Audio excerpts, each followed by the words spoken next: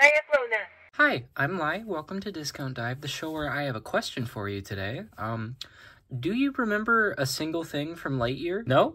Me neither. Taika Waititi was in it. There were some sad lesbians. Buzz Lightyear is Chris Evans. Zurg was butchered, I think. I remember not minding it too much, but it seems like everyone on the internet hates it, so it's possible I wasn't paying attention, which seems to be further supported by the fact that I really can't remember anything about it. And apparently nobody wants the toys either.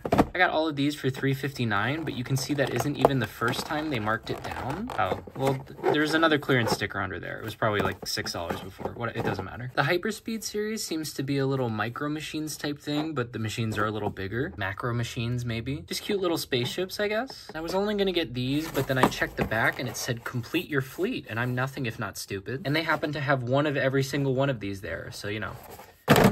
Here we are. I think we should start where God intended, with number 1. You also might notice that these are all iterations on the same ship. I'm pretty sure there was a montage where Buzz kept trying to build the ship differently and there was time dilation. Honestly, you could tell me that anything happened in that movie. It's kind of a Madam Web situation. If you like Buzz Lightyear as a character, you're in luck because all except for this one come with a different iteration on him. You have him in cream filling, grout fit, proud pleaser, and something about this one is kind of familiar. I can't quite put my finger on it. Anyways, enough with the yapping. Let's get unwrapping. The star of the show himself. Can he stand? Can he stand? Oh, getting somewhere.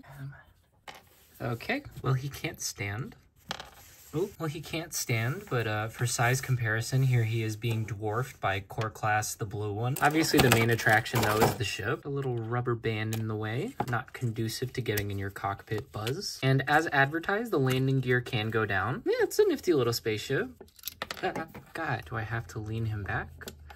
Oh. So it will not close unless I recline him, but reclining him is a little bit of a difficulty. Nice to know he will be sitting comfortably, though. Okay, it's still not closing? Oh, there we go. Giving it a little swoosh. It doesn't feel great. Pretty lightweight. It pretty much feels like a $4 toy, which isn't great for something whose MSRP was $11. Also a mysterious, inexplicable hole under here, but you know, we all have one of those. Time for number 2. Not a bad grout fit. Assume the position. This one's a little spicier. This again has the rubber over the cockpit. Rubber. It's exciting. This one comes pre-scuffed. Love that. I like the design of this one a lot more. It's very odd. This one's pretty basic rocket ship, but this looks like future space plane. Whoosh factor's a little bit better. Kind of looks like Snapdragon, actually. Can also deploy landing gear and also has a bunghole. I'm assuming this is a feature for the larger sets because I know that they have them, but I'm certainly not going to be buying them. And will he cooperate? Oh, this one's a little deeper. And yep, no issue getting it closed this time. Definitely feeling better on the swoosh factor. So we have number 1 and number 2, and you know what that means. Next is number 7.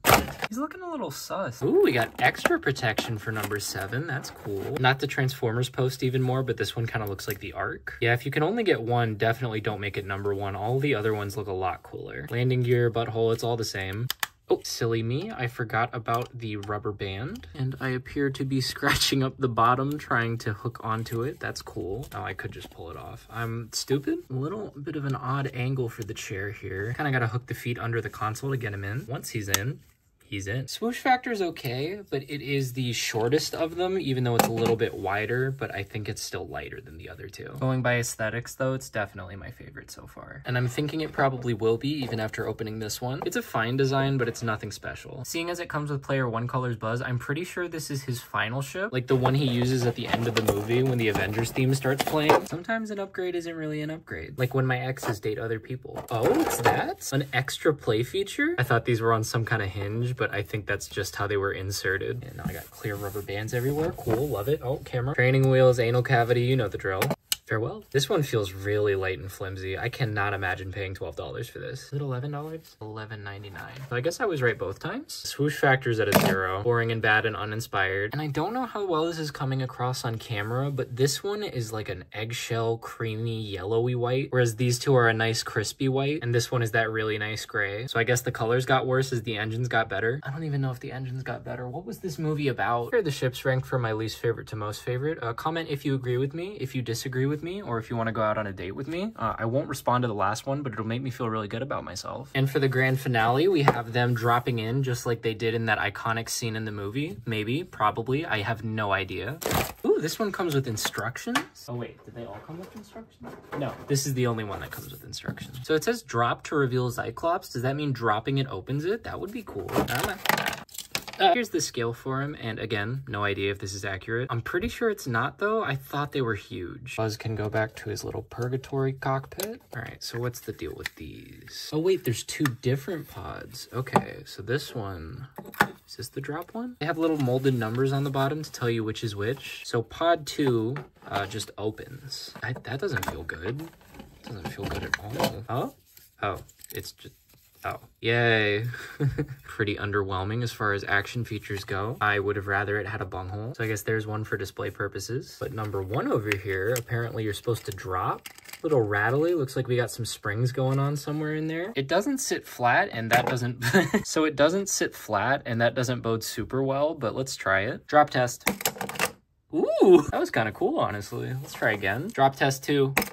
It's good grief. Yeah, this thing is gonna take a beating if you do it consistently. I don't 3 kind of jumps up like a Bakugan. I'm not sure why you wouldn't have both of them work that way. That's way more fun. I guess if you're a boring collector type, you'd want one that's just normal. It's stuck on my glove. But what collector is buying these aside from me, obviously? Not really any swoosh factor. Okay. Can you tell I have the shakes? No swoosh factor, but obviously this one has a drop factor. I think if you like futuristic spaceships, these aren't a terrible pickup. I could see them being fun to paint up, though I'm too lazy and untalented to do that. I'm not gonna say $4 is some incredible bargain, but it's definitely what they should have been priced in the first place. And if you were a fan of the movie Lightyear, no, you weren't. Don't lie to yourself. The spring-loaded guy is pretty fun, but this guy doesn't really serve a purpose. I guess if you wanted to simulate a malfunctioning drop pod, you could use him for that. Drop test. Wow, incredible. I also just noticed that the one with springs has red on the top and this one doesn't. So this one gets a little bit of battle damage, so I guess they're even? I don't know, you can go over here with boring Lightyear. Other one can drop in on Mr. Among Us. I'm sure a kid would enjoy any of them, but I also worry that a kid might swallow one of the Buzz Lightyears. I mean, he's barely bigger than a cashew. And nowhere near as delicious.